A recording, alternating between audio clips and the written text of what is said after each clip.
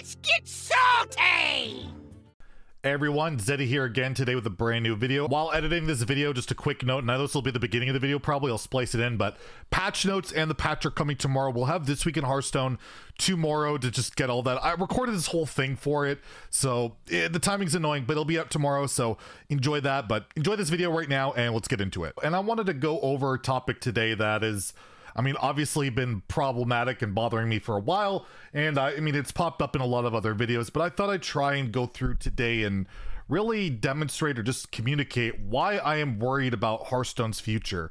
And I mean, recently I did a video exploring like power creep in Hearthstone, and basically how since Rosticon's Rumble, every expansion has just been one like massive power creep over the next one, and we keep seeing that with pretty much every set. And we've seen more nerfs than ever. We see more balance patches than ever. But there always seems to be the same sentiment amongst a lot of players, is that the game isn't that fun. It feels bad. Like, we're always waiting and talking about nerfs. I mean, one of the main things that does really well on my channel is like, when's the next nerfs? What's going to get nerfed? Because we're always wanting a change because the game never feels great. And yeah, I want to, like, basically the inspiration of this video is a discussion I've had numerous times now with a friend of mine, a streamer, Cantaloupe, a very popular Twitch streamer, and we're talking about, like, what nerfs do we want to see happen that would make the game feel better? And we were both kind of honestly like, we don't know. We could think of nerfs that would make the game more balanced and stuff like that, but make the game actually feel better? Not so much. And it's a lot to do with just the increased power level.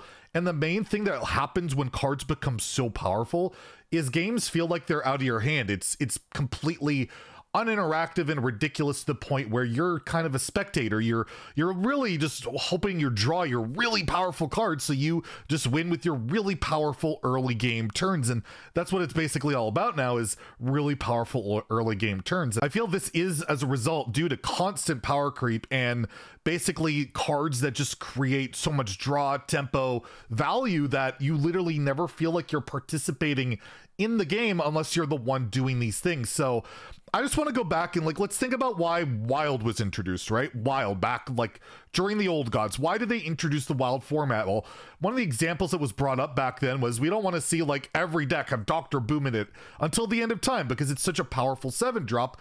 But like fast forward like 5 years later and Dr. Boom in Wild sees zero play. The card is really bad because every year they've made more and more powerful cards that just make Dr. Boom seem tame in comparison. I mean, compared to Jandis Barov, you made Jandis 7 mana, I think you would still rather a 2/1 and 2 random 5-drops than 2 Boom bots.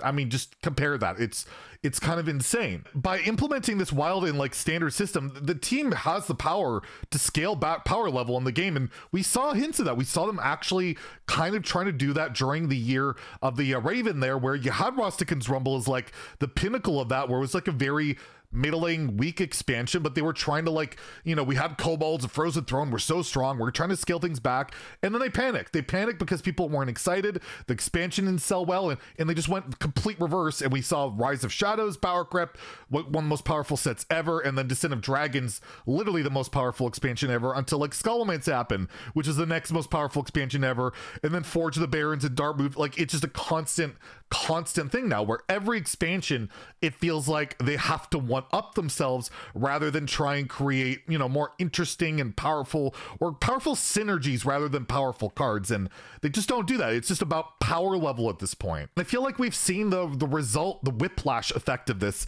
where this unfun, this crazy power level has led to players just flat out leaving. And I can't like cite specific individual players because, well, there's millions of thousands or whatever people, but I'll use content creators as an example.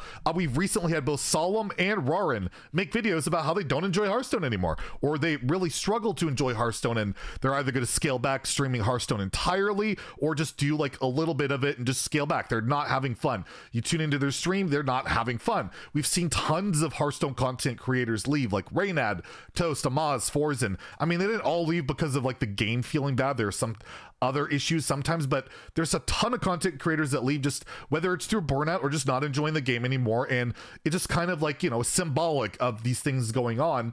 And another thing, just take a look at the Wild and Standard Vicious Syndicate reports, the most recent ones.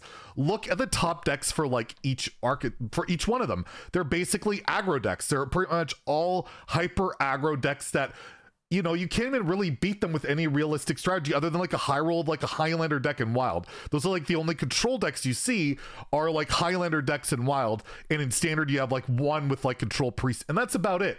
And it's the main reason is, how do you keep up with aggro? The power creep of aggro and its archetypes is, it used to be you could run them out of cards, you could out heal them, and then you'd win the game. Well, now aggro is basically infinite card draw. We have multiple 0 mana draw cards like Cutting Class, Refreshing Spring Water, Swindle, all these type of cards. And you have cards that just generate other cards for basically free. You have rush minions that basically don't pay a price for anything. They just get to trade away taunts and go face. And basically these aggro decks dominate every single facet of the game and have been for quite some time.